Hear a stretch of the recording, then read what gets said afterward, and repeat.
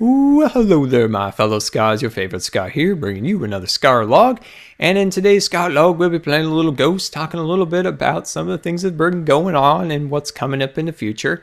And if you guys want to see more frequently ScarLogs, because it has been quite some time since we last did one, which was in the summer, definitely let me know. So let's get into it. So playing a little ghost. Oh, I know. I heard somebody sigh out there.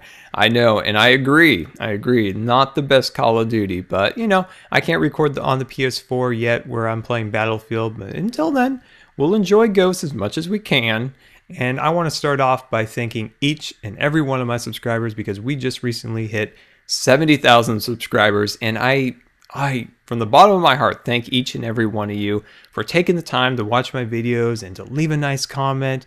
That just means a ton. I thank you very, very much for that. It was only a year ago that we reached 10,000 subscribers. So we've come a long way, and hopefully we'll keep chugging along because in the next, month or two, we could get really close to 100,000 subscribers. And that's mind-blowing to me. That is absolutely mind-blowing. So let's get into it. And December. So December, as I've mentioned before, it's been a kind of a crazy month where, being Christmas and all and that stuff. And the YouTube changes have been, on top of that. But one of the big things was a very large doctor's appointment that we had. And we've been waiting for this appointment for probably about 4 or 5 months now. And it was with a retinal geneticist. And they were going to kind of look at some of these different areas to try to see if they could find, maybe a diagnosis. And as you know, I've been trying to chase a diagnosis throughout my illness that I've talked about in the past for a long time. I've recently thought of it as I'm a mafia boss. So picture Scar, maybe has a nice leisure suit or some type of sweatsuit on here.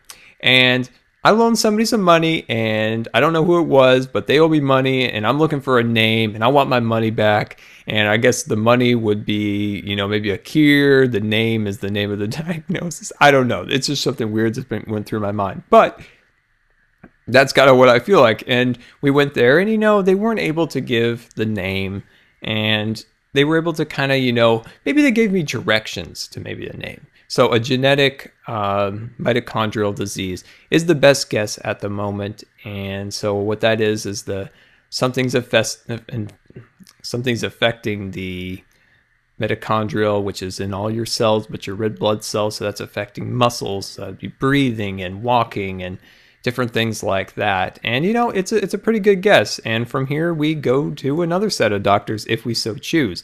Because do I really want to go through another battery of tests? A lot of cases, these tests make me worse. My condition gets worse. I mean, there's only so many times you can have an EMG where they stick needles into your muscles, and that hurts, and you don't like that.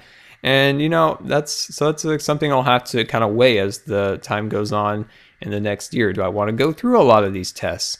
If I find said name, is my money still going to be there? Is there going to be a cure or something along those lines? And I don't know. And the best thing I could do now is to just manage symptoms and kind of keep positive. There were some positive things that came out of it. My eye itself's not like dying, it's dysfunctional. Its muscles are incredibly weak and it doesn't accept light 100% normally, but at least the cells aren't dying out, so I'll be able to see. I mean, that's something positive, and you got to always look for something positive in this, and that's what I kind of took from it. There were a few really kind of cool tests they did. There was one that they took technology from the Hubble Space Telescope and they implemented it into this camera. And what the camera does is it shoots infrared light into your eyes and then it bounces back onto the mirrors and they do all sorts of, technical things. And what it does is you can see the light receptors in the retina. And the Hubble does the same thing with stars out there. And they were able to take that technology and implement it into that. It was really cool. You could see these little white dots all around. And they even were kind of like almost like formed like galaxies in there. And it was absolutely amazing. And, you could kind of see the health of the light receptors and different things like that. But it was like a Hubble picture, and it was absolutely incredible. It's why I always love space travel because, a lot of people put it down for this or that, but we learned a ton of stuff from it, and we can implement that into many different fields, and especially medical. And that's why I love space travel and all that stuff. And it's pretty cool. So that's kind of what they did there. And we didn't get a ton of answers, but we've learned a few things, and we kind of go from there. So for the future, the future of the channel for the next year, we're hoping to, continue to do what we're doing, but continue to improve and add new content.